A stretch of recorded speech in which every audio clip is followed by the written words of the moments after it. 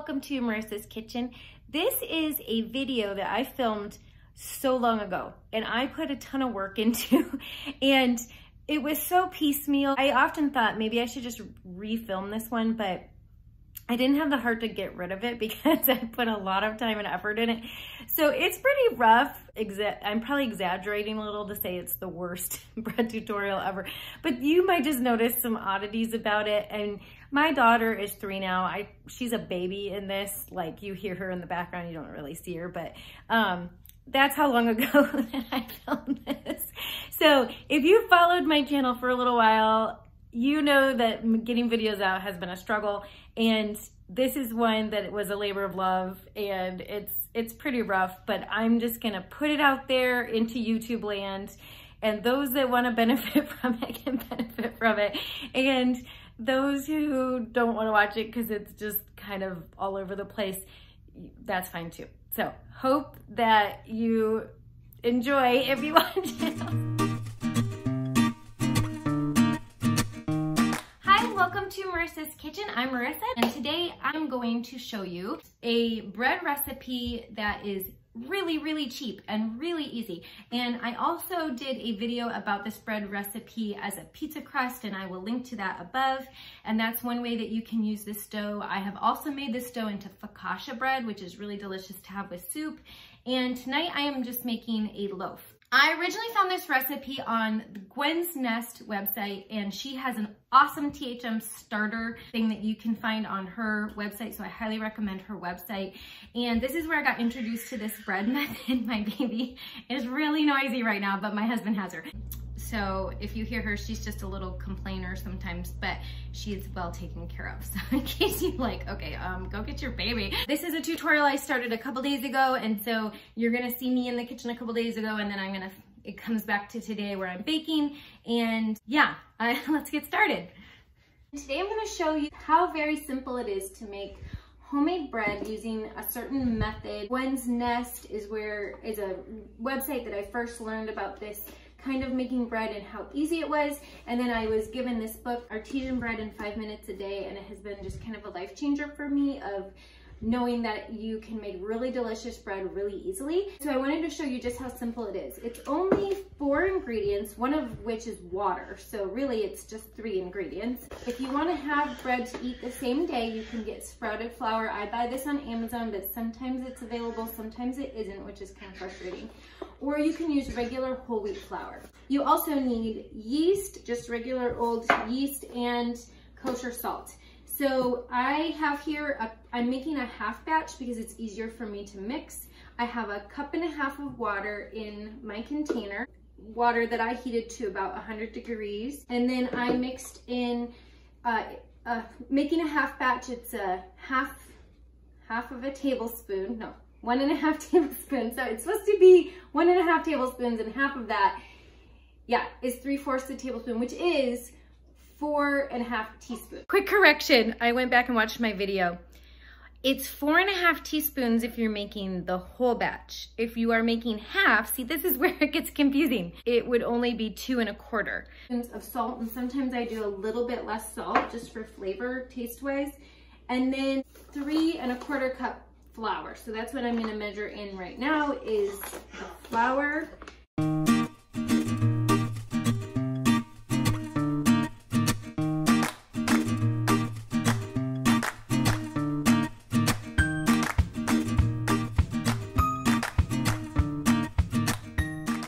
So 3.25, and then I'm just gonna mix this up until it's evenly wet.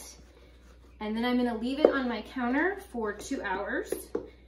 And then I'm gonna stick it in the fridge, and I can either bake it this evening, or I can leave it in the fridge or I can leave it in the fridge up to 2 weeks. I have it pretty much almost mixed up, and I just wanted to show you what the dough will look like when you are done mixing it up. You wanna make sure not to have any dry spots in the corners.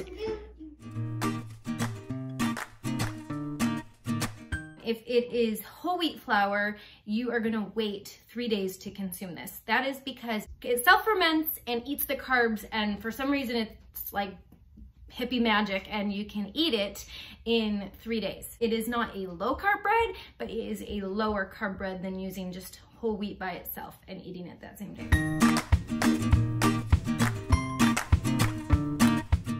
Okay guys, I have my bread sitting here ready to rise. In 2 hours, I will stick it in the fridge.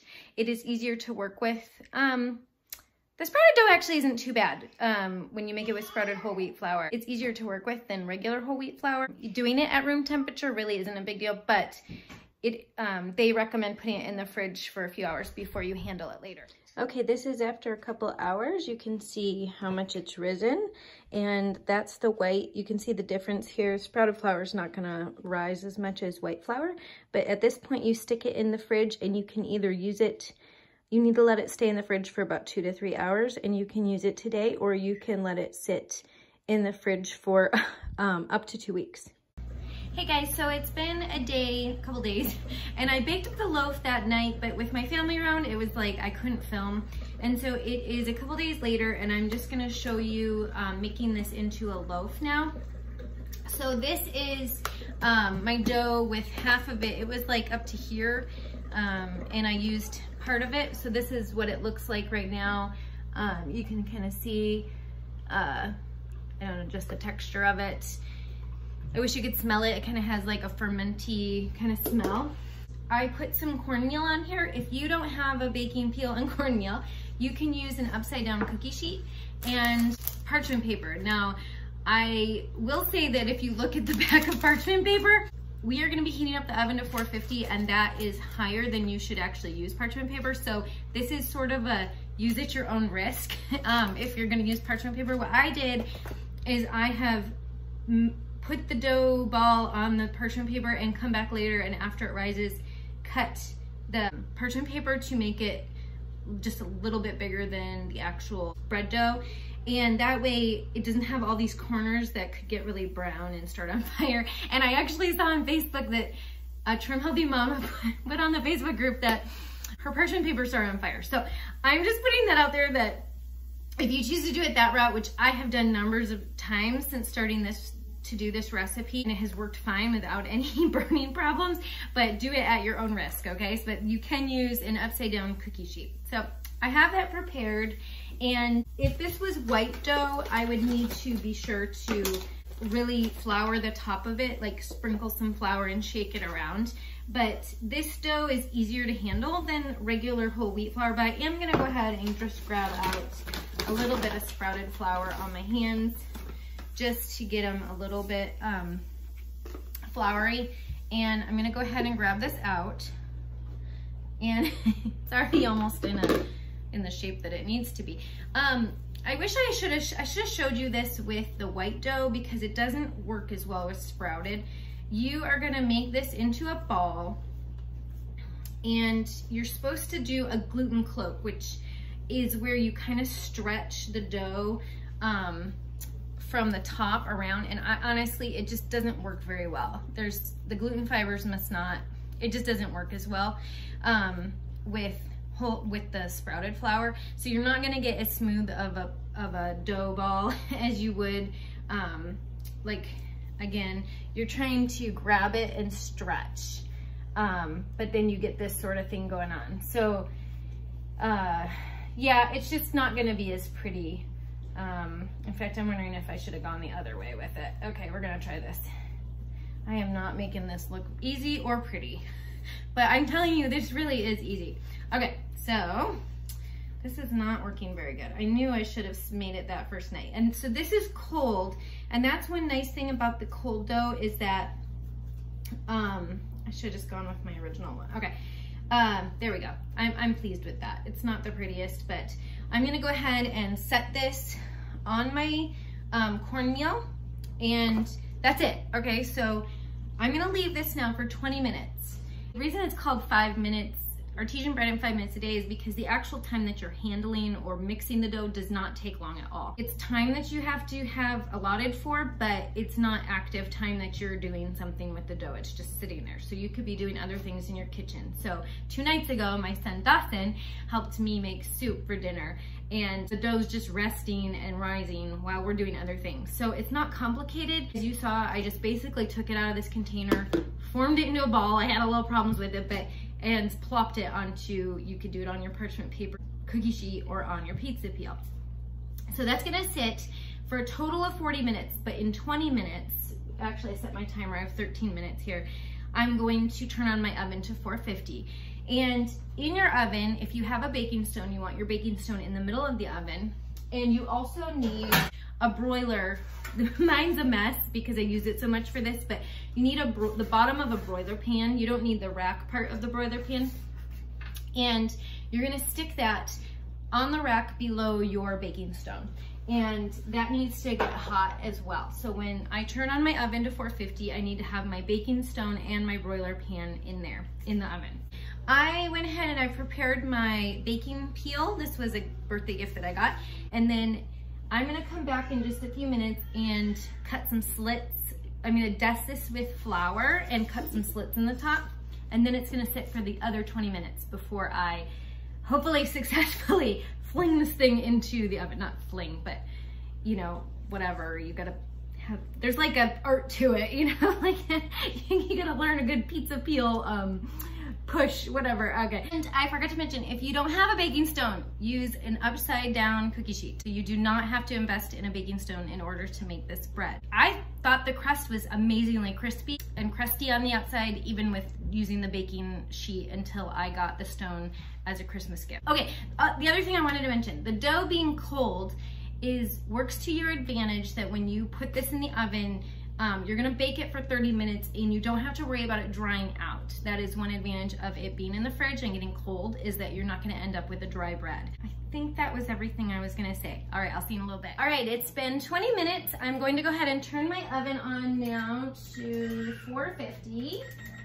I have this loaf of dough here, and I was going back and forth in my mind on whether I was gonna show you. I have found just dipping my brush in the flour and then brushing it on the loaf is one way that you can do it. The other day, this was not clean because we had used it for something else.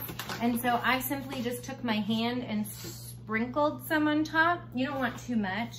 And then just kind of rubbed it around. So you could do whichever way that you prefer.